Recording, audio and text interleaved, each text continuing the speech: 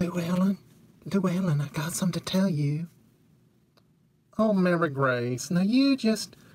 Okay, I'm listening. Listening again to your craziest conspiracy. Listen, okay. Now here, I was just on the Twitter, and on the Twitter, well, you know who is Elon Musk? Of course I know who Elon Musk is. Everybody knows who Elon Musk is. Yeah, well, Elon Musk, he's the multi-billionaire who owns the Tesla auto electric cars.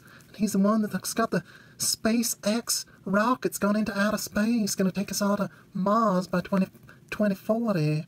Anyway, do you know who AOC is? Why, everybody knows AOC. Can't watch mainstream news and not know the Green New Deal and AOC.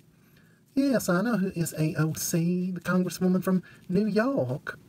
Well, AOC, there's multiple Twitter accounts of AOC out there.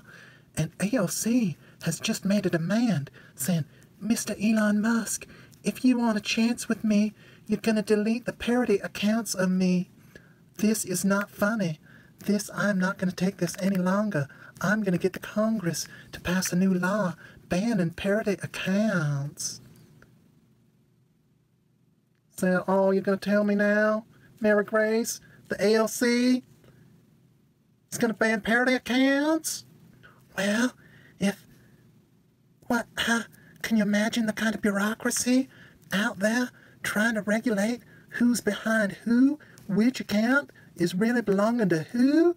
Why, it's almost like they're going to roll out the Canadian national ID, without which you can't even get online unless you submitting yourself to government bureaucracy to prove your online speech.